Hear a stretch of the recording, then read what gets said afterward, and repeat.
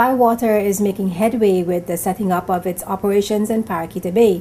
The company is on its way and moving to extend pipes out to the sea in the Paraquita Bay area after contending with lengthy delays and encountering difficulties in finding a viable water source.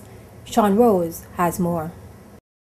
Bywater BVI Limited has had some challenges finding an adequate source of water underground here in Paraquita Bay in its bid to meet its July 2011 contractual agreement with the Virgin Islands government.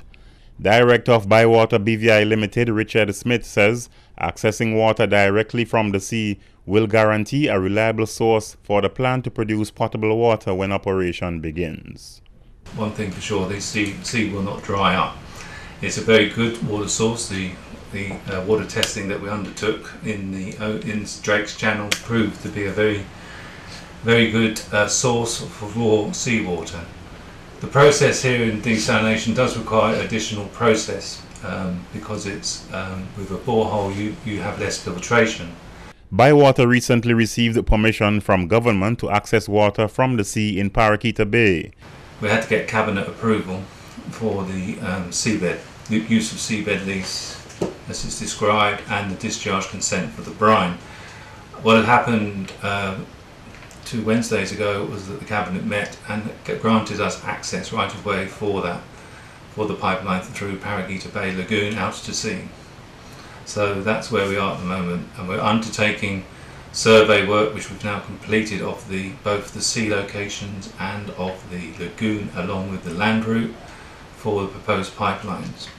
According to Smith, the plant is 70% complete and they are now awaiting permission to begin excavation to lay pipes along the roadway to the sea access point located somewhere between Hodges Creek and the entrance to the HLSCC. Water will come through and run along Blackburn Highway across this field here under the gut to a pump station that's in the compound that's to be built. That's what we're waiting on planning permission. That pump station will feed the raw water supply into the RO hall. For this plant, it's a 2.3 million gallon per day facility which complements the existing facilities on the island. Projections of population and demand have shown that there is insufficient capacity on the island as we speak today. The production of water by water will in no way affect the other suppliers on the island? Correct. We don't disenfranchise anybody on this island. That was important. I mean, that's one of the misconceptions perhaps that came across. We felt as though, I think people probably felt that we were then taking over the whole water supply. We're not doing that. I say we are complementing. There is a shortage of water on the island, and as an old expression, it's better to have more eggs in your basket than just one main supplier. So with all the alternative, desalination plants on island, this complements it.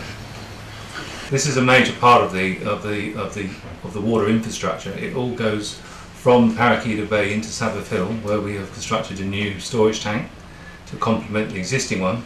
That's that construction we are seeing going up the hill. Up the hill, there's a 10,000 foot long pipeline, 12-inch pipeline running all the way from Paraquita Bay all the way up to Sabbath Hill. And the old tank is out of commission because it was leaking. Under our contract we were going to reline it and repair all the leaks. The new tank was put into service last August, and that's where the water supply for the upper part of Road Town has been taking its water.